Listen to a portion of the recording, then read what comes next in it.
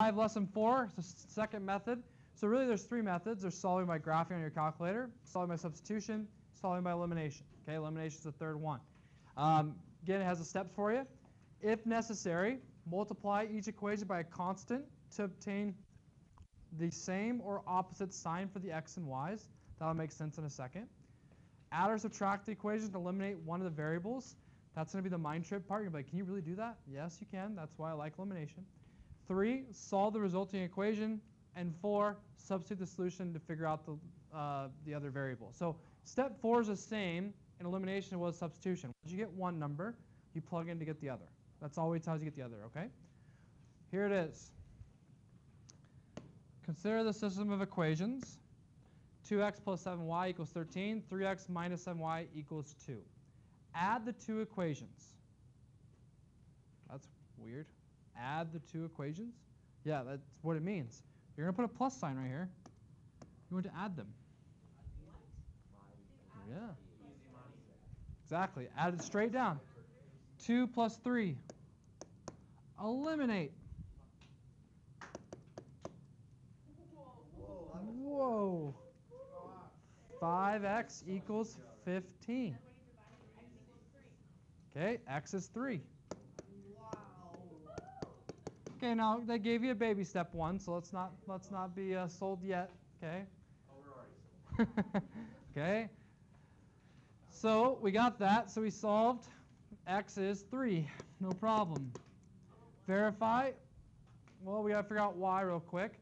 To figure out y, you just plug into either one. Doesn't matter which one. So I'll go 2 times 3 plus 7y equals 13. Okay. 6 plus 7y equals 13.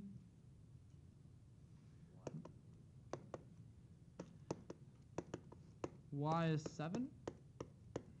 Or 1, I mean. Okay. Questions there? So we plugged it back in and we just solved for y. Okay, verify solution satisfies both equations. Let's make sure this is right. So we go 2 times 3 plus 7 times 1 equals 13. 2 times 3 is 6 plus 7. 13 equals 13. That one's verified. All I did there was I just took my answers. If I'm losing you, I'm sorry. This guy and this guy were plugged in for x and y. Do it again for the second one. 3 times 2, oh no, 3, excuse me. 3 times 3 minus 7 times 1 equals 2. 9 minus 7, 2 equals 2. Verified again. So verified both equations. So that's just your baby step of seeing elimination. Now it's not that hard after that, but it does get a little bit easier. It does look a little easier, I mean. This one, consider the system of equations. Instead of adding, we're going to subtract.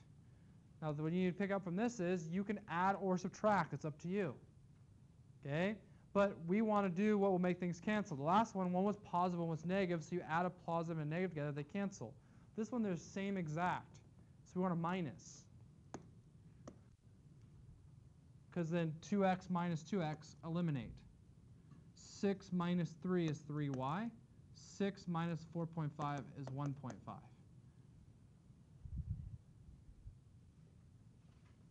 Questions or concerns with that? So we subtract it. I will tell you, I typically always add, so I try to make the other one the opposite. And you'll see what I mean a little bit. I don't like the subtraction as much because then you run into minus to minus. Things get a little bit messier. So when I'm doing my elimination, I typically always add. Okay, but you can do whatever's comfortable for you. Like this right here is ready to eliminate. You can just do it now. It's not a big deal. Divide 3, divide 3. 1.5 over 3, I hope you recognize, is 1/2. So y is 1/2. Okay, I'll put it in this one here and I'll solve. 2x plus 6 times 1/2 equals 6. 2x, half of 6 is 3.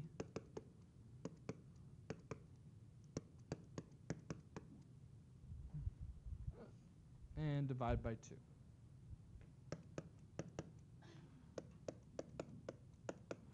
So there's your solutions.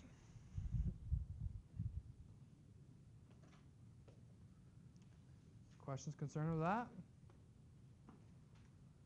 Okay, and then we'll just go ahead and verify here. This part's kind of the easy part. Like I said, we'll get to the little more challenging piece in a second. So I'll try the first one. So 2 times 3 over 2 plus 6 times 1/2 equals 6. 2 times 3 halves, those cancel. That's just a 3. Half of 6 is 3. 3 plus 3 is 6. Verify. Okay, that's a little redundant, so I won't do the second one. You're welcome to try it if you'd like. Let's move onward, though. Okay, so now let's look at this one. Now you can see what the problem is. What's the problem? What's that? Correct. So what Caleb says is like I can add or subtract that right now and nothing cancels. Okay? So this is where you have to manipulate things a bit to help you. Right, so to me, like I told you, I like to add mine. So when you add them, you want them to be what? Opposite. What's already kind of almost opposite?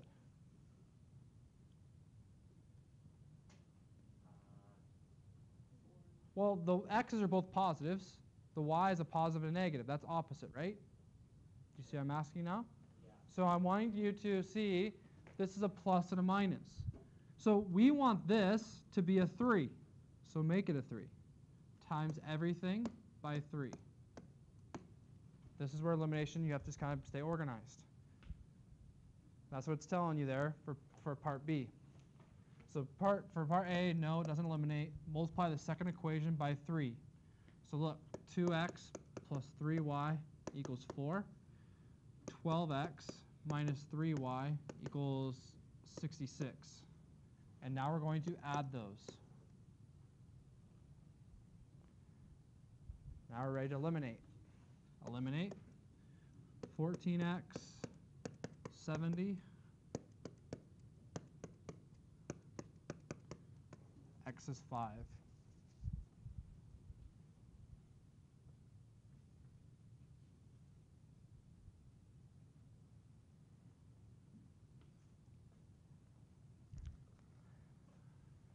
Okay, so let's figure out what y is. So I'll plug in the x is 5 into right there. So 4 times 5 minus y equals 22.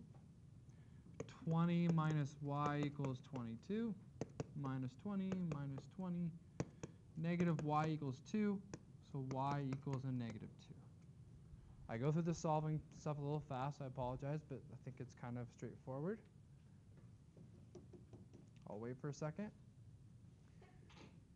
Bless you. We'll go ahead and verify. I'll just verify to the first equation, not the second one.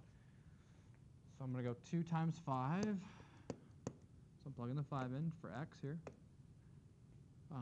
Plus 3 times negative 2. Taking the y here, putting it right here.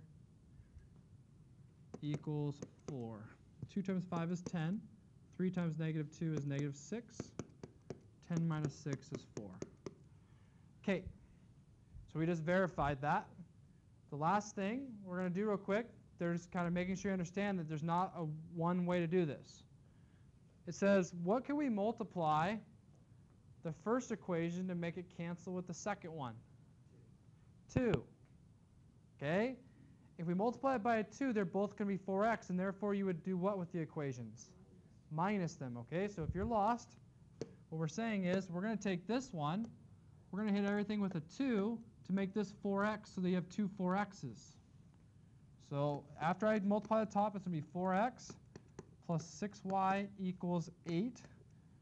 And I have 4x minus y equals 22.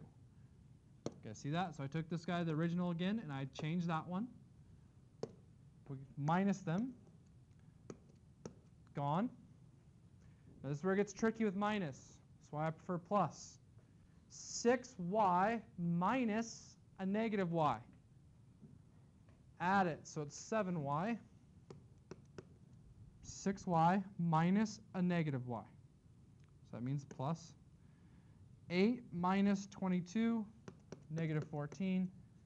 You'll see, whoops, that we get y as negative 2 again. Why is that negative there? All right, that's elimination. Okay, we'll do a couple more examples of that, and we'll be done. Any questions? All right.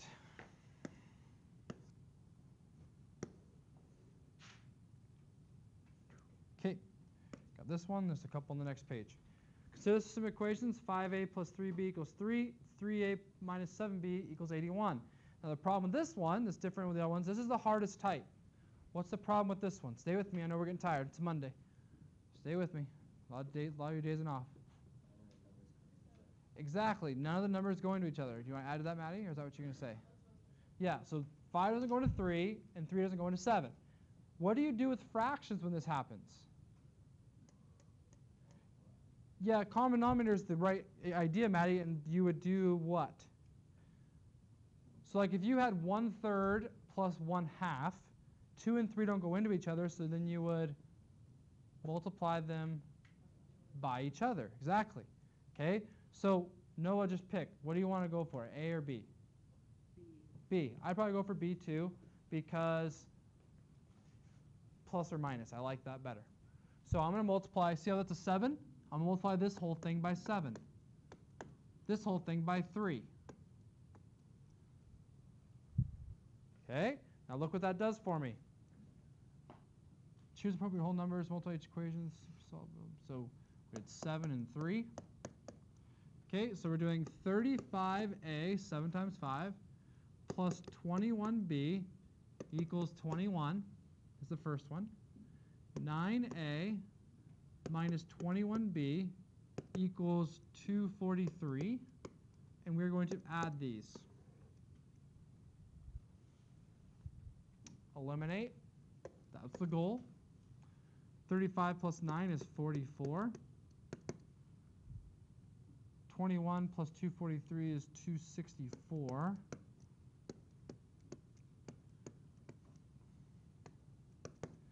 See, what is that? Is that 6? Okay, thank you. So 6 is A. Plug back in to figure out B. Let's see here. 3 times 6, I'm putting it into this one here. Minus 7b equals 81. 18 minus 7b equals 81. Minus 18. That's 63. B is negative 9. So A is 6, B is negative 9. That's the solutions.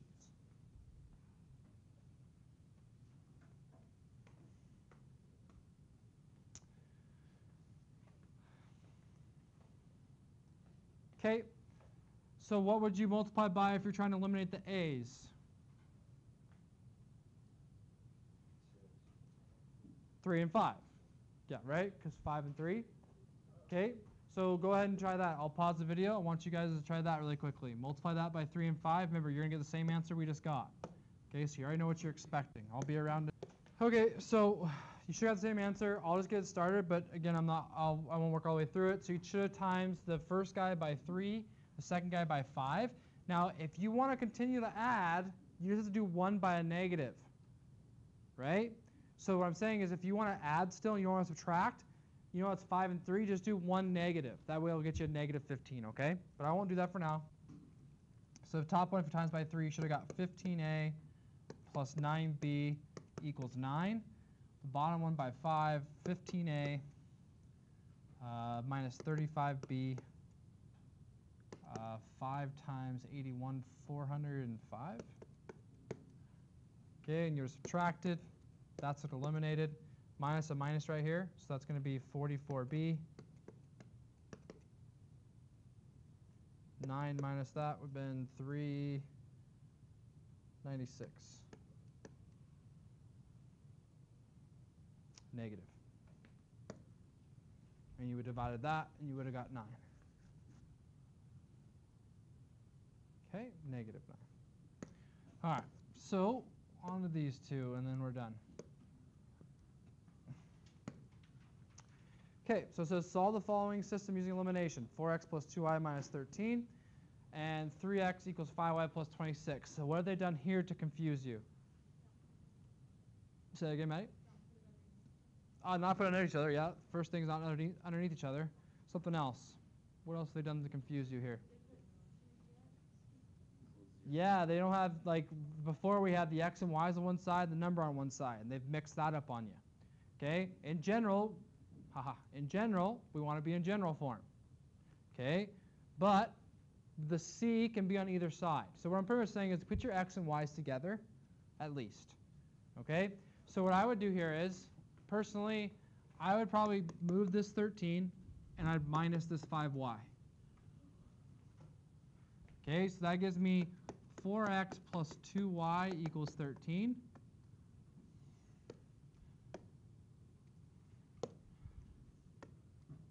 (3x minus 5y equals 26.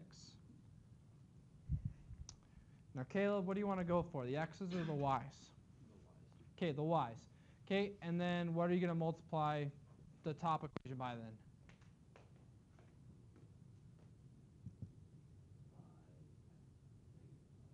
Right, we'll go just by 5 because they're already negative. Just by 2. Okay, so then that gives me, I'm kind of working backwards here in terms of my writing. That gives me 20x plus 10y equals 5 times 13, 65. People often forget to hit the number. Remember, you hit everything with 5. 2 times 3 is 6x. Minus 10y equals 52.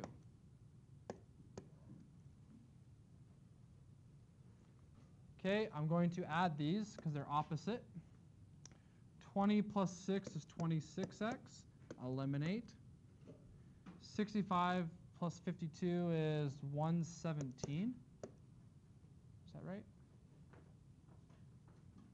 Yeah.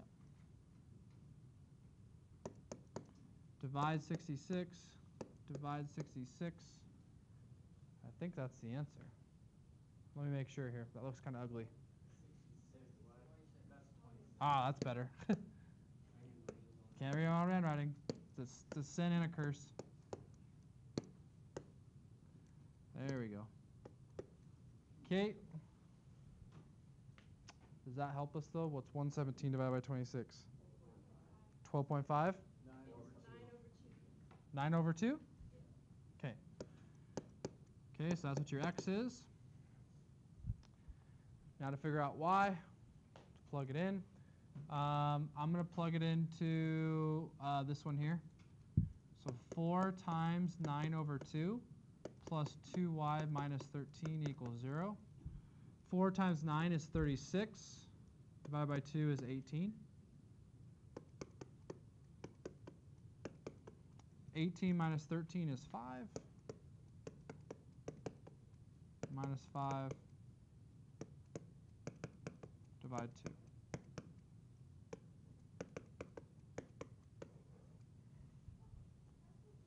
Okay, just said solve, so we have to verify on that one.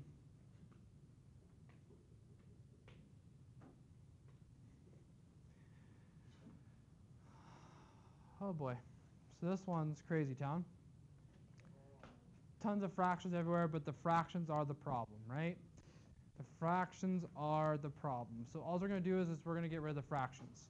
So 3 and 5 both go into, so yeah, so we're going to times everything by 15. Okay, that's what you have to do. What's 15 divided by 3? 5. So now it's 5 times x minus 2. No more fraction. That was the purpose. 15 divided by 5. 3 times y plus 2 equals 30. We no longer have fractions there. Okay, I'll go ahead and simplify. 5x minus 10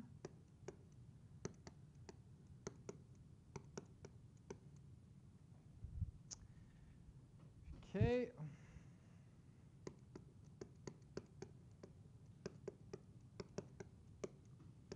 add the 16 over. So my one of them is going to be this. So that's equation 1. That's what it looks like. 5x minus 3y equals 46 after I've done simplifying. Okay, what do you want to multiply this one by?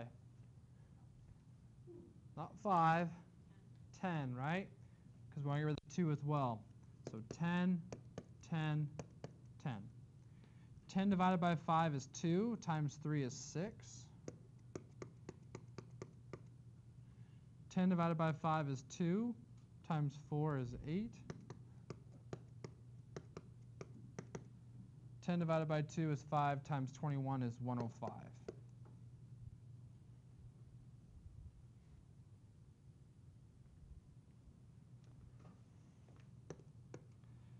6x plus 6